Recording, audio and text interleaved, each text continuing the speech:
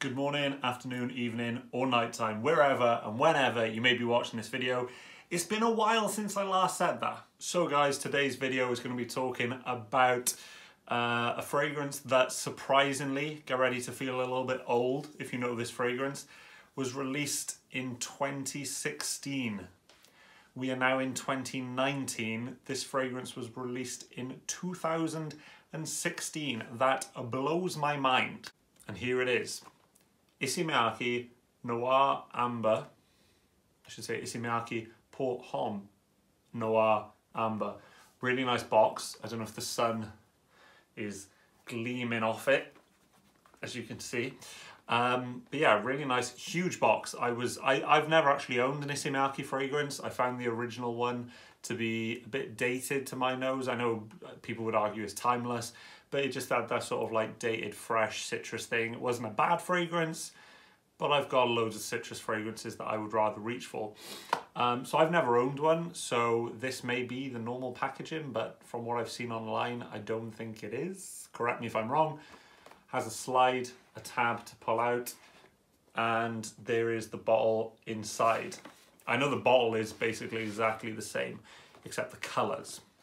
So yeah, it's got a sort of matte black or plastic black lid, and then the colour of the juice, or the colour of the glass actually, it looks as though it's got like an amberish gold touch, like a brown ambery.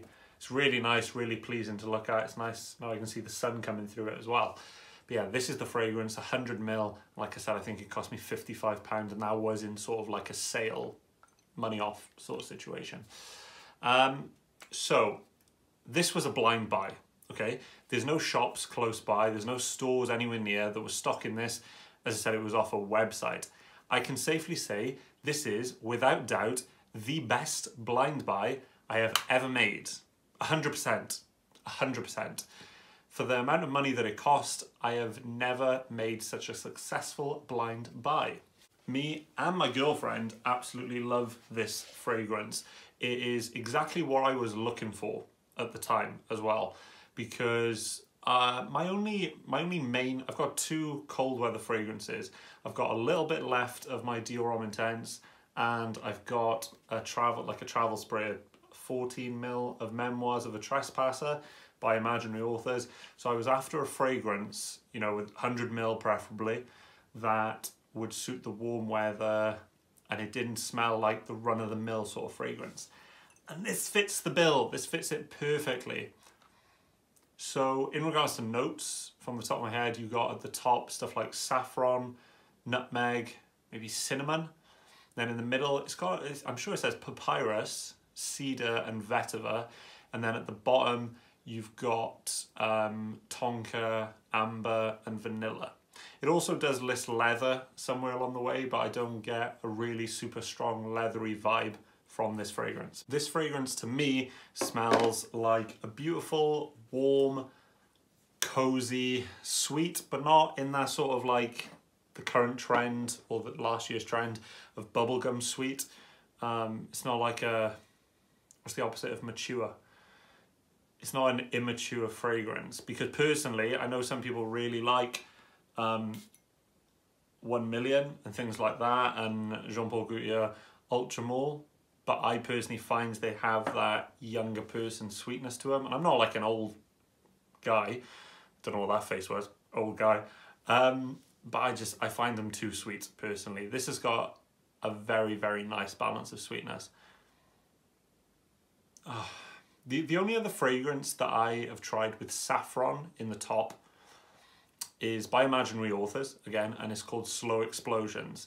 And I do see a similarity there, although Slow Explosions has more of a apple, it's not as, I want to say it's not as dark as this, but this isn't like a dark, heavy fragrance. But Slow Explosions is a bit more fresher, a bit brighter. Yeah, straight from the opening, guys, this is a winner in my eyes. There's no, you know, sometimes you get a fragrance and in the very opening, it can be a bit, okay, give that a minute to, you know, calm down.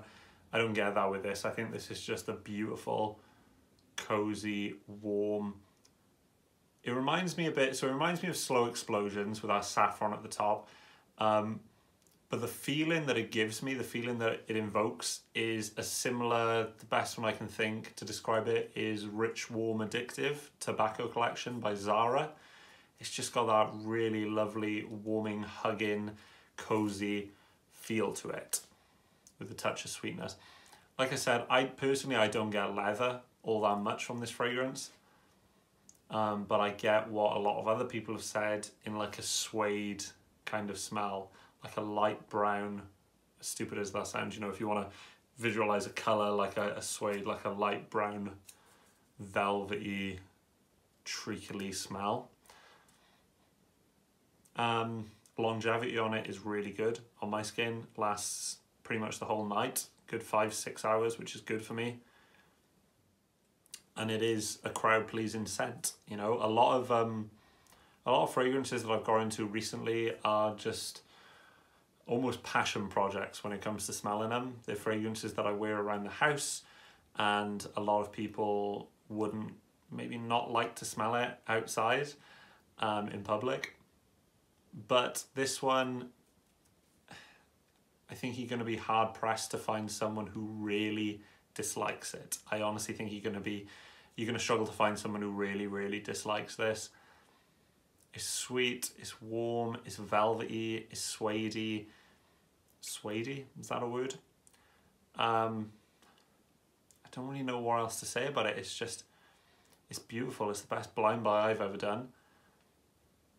Try and get your nose on it, guys. Great, great fragrance. And that's it for this video, to be honest, guys. I'm not going to go into it too much more because I know there's been a lot of videos on it already, probably describing it a lot better than I can. I really like it and I wanted to talk about it. But yeah, that's Issey Miyake Pour Homme Noir Amber. Try and get your nose on this if you can find it available anywhere. I think eBay's got them at the minute going for like anywhere between £70 to £100. But yeah, great, great fragrance. It is, you know, it's better in colder weather, but in the UK, you're probably going to be fine all the way up till summer, you know, sort of March, April, May, I think you're going to be fine.